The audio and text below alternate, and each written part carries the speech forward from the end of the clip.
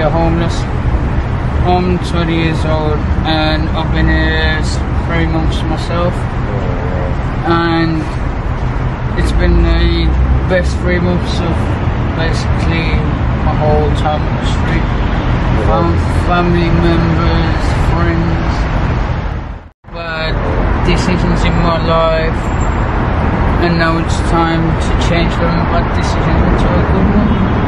Currently there's a train line going on HS2, and we basically are protesting against that because it's spending over 100 billion of taxpayers' money is going into it at the minute.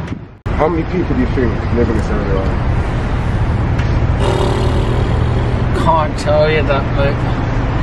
Here on this camp, the most I've saw is about 60 people. 60 people,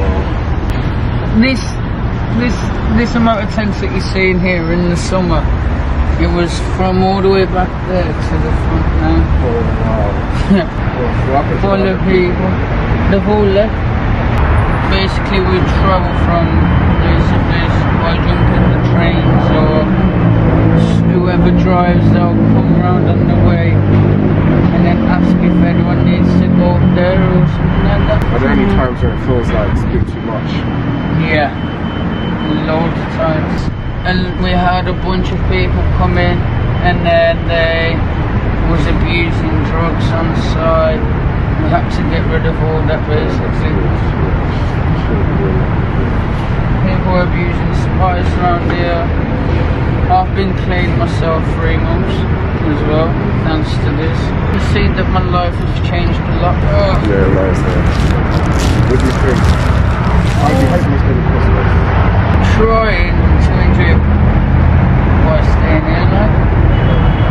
So I've got nowhere going down to my kids or anyone like that. I can't actually afford to leave this place. No problem, thank you. Bye. Definitely, thank you. Okay, bye.